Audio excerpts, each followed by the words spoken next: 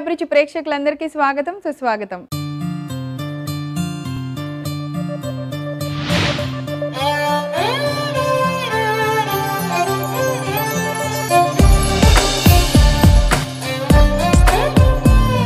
కాకినాడలో కాజా ఫేమస్, హైదరాబాద్లో బిర్యానీ ఫేమస్, రాయలసీమలో రాగి సంకటి ఫేమస్.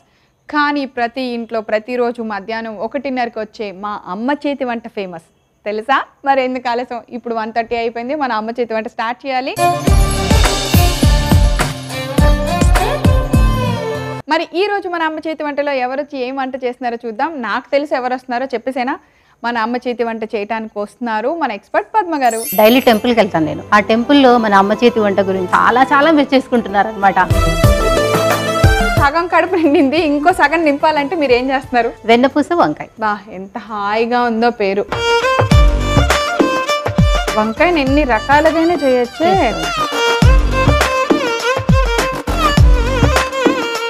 హాయిగా ఇచ్చేసుకోండి. లైఫ్ లో ఏది మిస్ అవుతుందని ఫీలింగ్ ఉండదు. అంత టేస్టీ ఫుడ్. హాయ్ పద్మ గారు. హాయ్ ప్రవీణ, ఎలా ఉన్నారు? బాగున్నాను. ఏమిటి సంగతులు? అంటే ఫెస్టివల్ అయిపోయింది కదా, హడావిడి చాలా. డైలీ టెంపుల్కి వెళ్తాను నేను. ఓకే. ఆ టెంపుల్లో మన అమ్మ చేతి వంట గురించి ఎంతమంది ఎన్ని కామెంట్స్ అంటే చాలా మెచ్చేసుకుంటున్నారు అనమాట.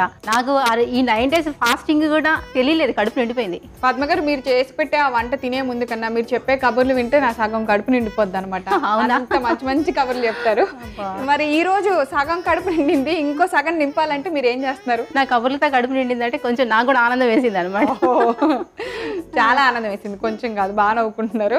వెన్నపూస వంకాయ. వెన్నపూస వంకాయ. బా, ఎంత హాయిగా ఉందో పేరు. వెన్నపూస వంకాయ. కూర కూడా అలాగే ఉంటుంది నాకు తెలిసి. అలా నోట్లో వేసుకుంటే కరిగిపోతుంది. సో కావాల్సిన పదార్థాలు చూద్దామా? వెన్నపూస వంకాయ తయారు చేసుకోవడానికి. వెన్నపూస వంకాయ తయారు చేసుకోవడానికి కావాల్సిన పదార్థాలు: వంకాయలు, వెన్నపూస, పచ్చి కొబ్బరి, పచ్చిమిర్చి, వెల్లుల్లి కలిపిన పేస్ట్, పసుపు, కొత్తిమీర, ఉప్పు. సో పద్మ గారు, కావాల్సిన ఇంగ్రీడియంట్స్ అని రెడీగా ఉన్నాయి. మీరు వంకాయలు కూడా కట్ చేసి చక్కగా వాటర్లో పెట్టేశారు. స్టార్ట్ చేద్దాం. ఫస్ట్ ఇది స్టఫ్ చేసుకుందాం. ఓహో, అదేంటి పేస్ట్? ఏమేమి వేస్తారు అందులో? కొబ్బరి, పచ్చిమిర్చి, వెల్లుల్లిపాయలు. కొబ్బరి, పచ్చిమిర్చి, వెల్లుల్లిపాయలు మిక్సీలో వేసేసి ఒక పేస్ట్ లాగా రెడీ చేస్తారు.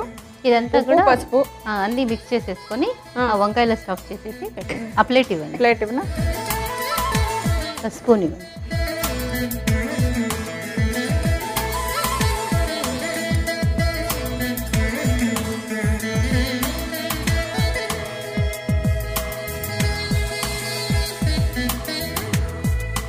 దీనికి తగినంతగా ఉప్పు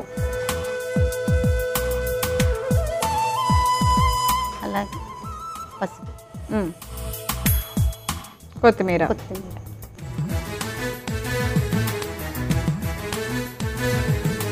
పచ్చిమిర్చి, కొబ్బరి, పచ్చి కొబ్బరి, వెల్లుల్లిపాయలు వేసి పేస్ట్ చేసిన తర్వాత దానిలో కొద్దిగా ఉప్పు, పసుపు, కొత్తిమీర వేసి మళ్ళీ మిక్స్ చేస్తున్నాం. మంచి వాసన వస్తుంది. ఇది ఇలా తింటే కూడా చాలా బాగుంటుంది.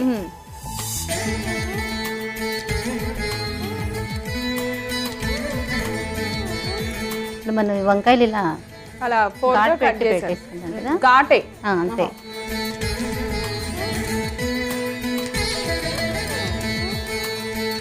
సో అన్ని వంకాయలు స్టఫ్ చేసేయాలి.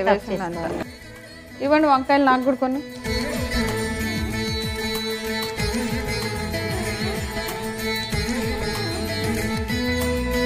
ఇలా ఓపెన్ చేసుకోవాలి.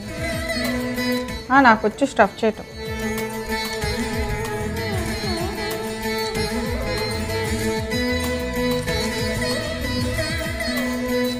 చేతితో పెడితే ఎలా చేస్తే అలా చేయాలి పని.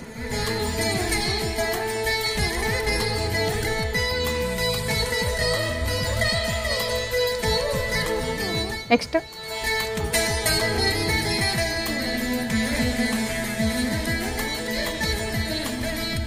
మనం తయారు చేసిన ఈ మసాలాని ఇలా చక్కగా వంకాయలో పెట్టి బాగా స్టఫ్ చేసింది. మీరు కింద పడిపోయిందని, పేస్ట్ అలా ఉందని అలా అనుకోకండి. ఏదైనా మనం వంకాయలోకి పెట్టాలి, అంతే.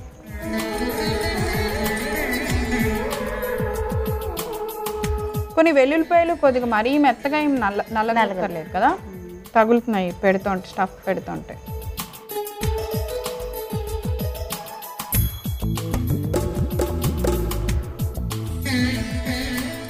ఓకే. సో వంకాయలు అన్నింటిలోకి మనం చేసిన పేస్ట్ మొత్తం స్టఫ్ చేసాక వంకాయలు ఇలా రెడీగా ఉన్నాయి. ఇప్పుడు నెక్స్ట్ ఏం చేయాలి పద్మ గారు? నెక్స్ట్ ప్యాన్ పెట్టి వెలిగించి వెన్నపూస అన్నాం కాబట్టి ఇప్పుడు మొత్తం వెన్నపూస వేస్తామే. No oil? ఆయిల్ లేదు. ఓకే. ఇది ఎలా ఎనీ అంటే రైస్లోకి అలా కర్రీ ఎలా పెట్టుకుని అయినా తినేయచ్చు కదా, సైడ్ డిష్ లాగా? సైడ్ డిష్ లాగా బాగుంది. అలా వెన్నపూస చూసి ఎన్ని రోజులైందో. ఒకవేళ వెన్నపూస చేసుకోలేని వాళ్ళు వైట్ బటర్ వాడుకోవచ్చు కదా? వాడుకోవచ్చు, లేదంటే కొంచెం ఆయిల్ కొద్దిగా నెయ్యి కూడా వేసుకోవచ్చు. కొద్దిగా ఆయిల్ కొద్దిగా నెయ్యి. ఇలాగే బాగుంటుంది. అది వేరు టేస్ట్. వెన్నపూస స్పెషల్ కదా, వెన్నపూస వంకాయ అన్నప్పుడు ఇలాగే బాగుంటుంది. ఈ టేస్ట్ బాగుంటుంది. పర్లేదు, మెల్ట్ అవ్వకుండా ఏం కాదు. అది వెన్న ఏంటంటే త్వరగా మెల్ట్ అయిపోతుంది కదా. సో అలా వేడెక్కిన వెంటనే వేసేయచ్చు. వేడి కాకుండా పర్లేదు, వేసేసుకోవచ్చు.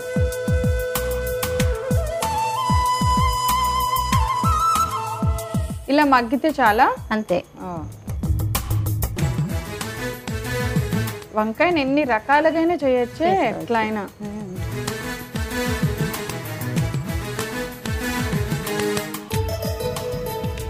సో ఇలా మనం అన్ని స్టఫ్ చేసిన వంకాయల్ని వెన్నపూసలో పెట్టి బాగా వేగే వరకు, అంటే ఉడికే వరకు, మొత్తం లోపలంతా వంకాయ మెత్తపడే వరకు మగ్గించుకోవాలి.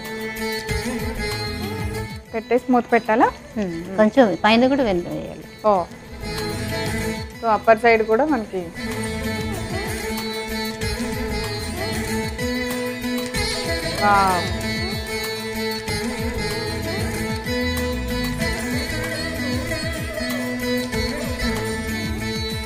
కొంచెం వేడైతే అంత స్ప్రెడ్ అయిపోతుంది. ఇప్పుడు మూత పెట్టారు. సో ఇలా మూత పెట్టి మన వంకాయని బాగా మెత్తగా మగ్గే వరకు మగ్గించుకుంటే మన వెన్నపూస వంకాయ రెడీ అయినట్లే. చూద్దామా పద్మ గారు?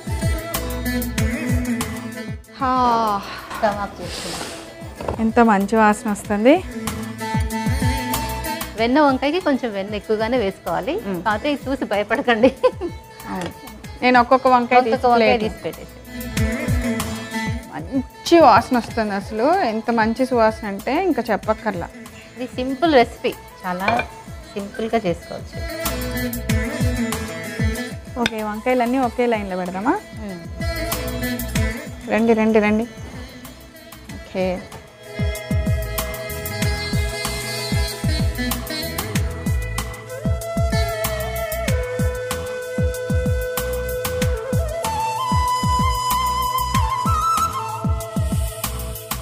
ఒక పెద్ద వంకాయ పెడదాం, ఇక్కడ ఒక వంకాయ పెడదాం. కొద్దిగా వెన్నపూస అయినా. వెన్నపూస వంకాయ అన్నప్పుడు వెన్నపూస వాసన, ఫ్లేవర్ అంతా ఉండాలి కదా.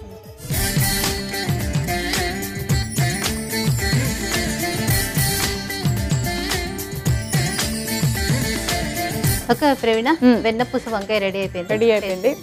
తప్పకుండా. నేను నా వంకాయని ఆల్రెడీ పక్కకు తీసుకొని ఆర్పుకున్నాను. ఇది రెడీగా ఉంది ఇప్పుడు టేస్ట్ చూడటానికి. చాలా వేడిగా ఉంటుంది, అది బటర్తో చేస్తాం కాబట్టి హీట్ ఎక్కువ ఉంటుంది. జాగ్రత్తగా తిని. నేను బాగా ఊదుకున్నాను. చెప్పాను కదా, వెన్న చెప్పినప్పుడు వినాలి కదా. చెప్పాను కదా, నేను సింపుల్గా అంటాను. నా నోరు కాలేని తెలుసా? నేను చెప్తూనే ఉన్నా కదా, వెన్నపూస కదా కాస్త హీట్ ఎక్కువగా ఉంటుందని చెప్పాను. ఏదో మరి ఇంత హీటా?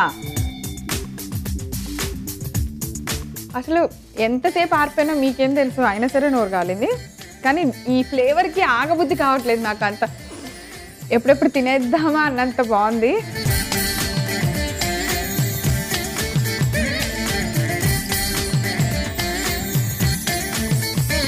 ఇంత వేడి వేడిగా వెన్నపూసలు అలా ముంచుకుని వంకాయ తింటే ఆహా, ఏమీ అక్కలేదు దీనిలోకి. ఇలా ఒట్టి వంకాయలు అలా తినేయచ్చు అనమాట. అంత టేస్టీగా ఉంది. హాయిగా ఇచ్చేసుకోండి. లైఫ్లో ఏది మిస్ అవుతుందని ఫీలింగ్ ఉండదు. అంత టేస్టీ ఫుడ్, చాలా బాగుంది. వాళ్ళకి ఏంటంటే డైట్ చేసే వాళ్ళకి నోటికి రుచి తెలుస్తుంది అన్నమాట. అసలు వెన్నపూసలో కొబ్బరి వేగిన గ్రేవీ ఉంది, టేస్టు అద్భుతం, సూపర్. చాలా చాలా టేస్టీగా ఉంది పద్మ గారు. ఇంత మంచి రెసిపీ మా అందరికి చేసి చూపించినందుకు టేస్టీగా thank you so much. Welcome. వెన్నపూస వంకాయ తయారు చేసుకోవడానికి కావాల్సిన పదార్థాలు: వంకాయలు, వెన్నపూస, పచ్చి కొబ్బరి, పచ్చిమిర్చి, వెల్లుల్లి కలిపిన పేస్ట్, పసుపు, కొత్తిమీర, ఉప్పు. వెన్నపూస వంకాయ తయారు చేసుకునే విధానం: ముందుగా ఒక ప్లేట్ తీసుకొని అందులో మనం ముందుగా రుబ్బి పెట్టుకున్న పచ్చి కొబ్బరి, వెల్లుల్లిపాయలు, పచ్చిమిర్చి పేస్ట్ వేసి దానిలో కొద్దిగా ఉప్పు, కొంచెం పసుపు, కొత్తిమీర వేసి బాగా కలపాలి. ఇలా కలిపిన తర్వాత వంకాయని మధ్యలో ఘాటు పెట్టుకొని ఈ మిశ్రమాన్ని దానిలో స్టఫ్ చేసుకొని అన్ని వంకాయల్ని రెడీ చేసుకోవాలి. వంకాయలన్నింటిలో స్టఫింగ్ అయిపోయిన తర్వాత స్టవ్ ఆన్ చేసి పాన్ పెట్టుకొని అందులో వెన్నపూస వేసి కొద్దిగా వేడెక్కనివ్వాలి. వెంటనే మనం స్టఫ్ చేసుకున్న వంకాయలన్నింటినీ వరుసగా ఒకదాని మీద ఒకటి పెట్టుకొని మళ్ళీ దానిపైన కొద్దిగా వెన్నపూస వేసి మూత పెట్టి వంకాయ మగ్గేంత వరకు మగ్గనివ్వాలి. ఇప్పుడు మూత తీసుకొని ఉడికిన వంకాయలన్నింటినీ ఒక సర్వింగ్ ప్లేట్లోకి తీసి సర్వ్ చేయండి. అంతే, ఎంతో రుచికరమైన వెన్నపూస వంకాయ రెడీ.